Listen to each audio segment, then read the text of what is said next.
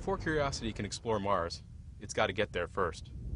The last stage of the launch vehicle gives the spacecraft a final push and spins it up for our 8.5-month cruise to the Red Planet.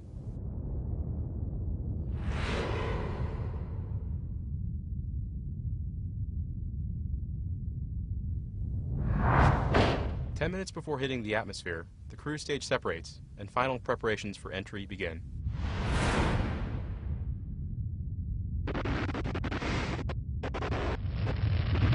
Hitting the atmosphere at about 13,000 miles per hour, the spacecraft begins to slow down.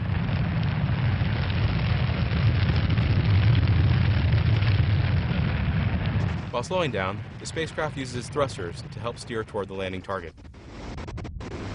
We throw off weights to rebalance the spacecraft so that it's lined up for parachute deploy. After slowing to about Mach 2, or about 1,000 miles per hour, we deploy the parachute to slow down even further. Once we're below the speed of sound, the heat shield separates and the spacecraft looks for the ground with the landing radar.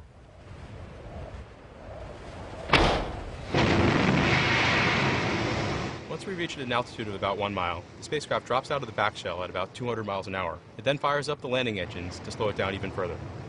Once we've descended to about 60 feet above the ground and are going only about 2 miles per hour, the rover separates from the descent stage.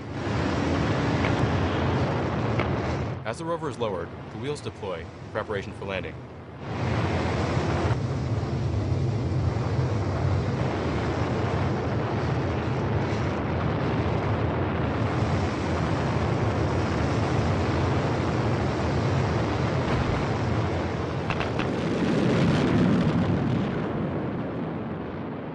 Once the rover is on the ground and touchdown has been detected, the descent stage cuts the rover loose.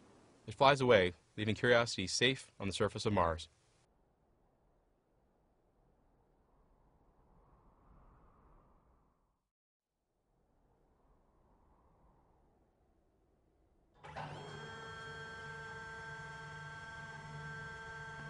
One of the first things Curiosity does after landing is to deploy the mast, which supports many cameras and instruments.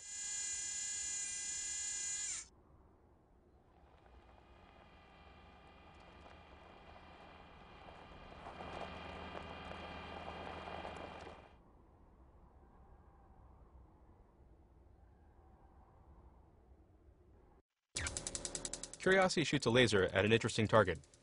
This helps us quickly understand the kind and composition of that target from a distance of up to 30 feet.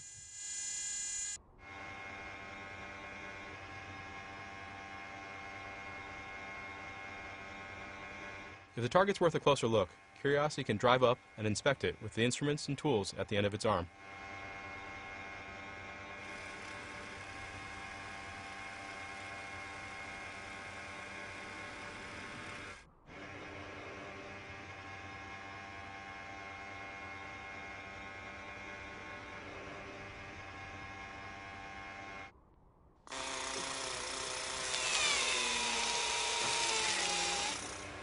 The drill on the arm allows us to grab some of that rock and deliver it to the laboratory instruments inside the body of the rover.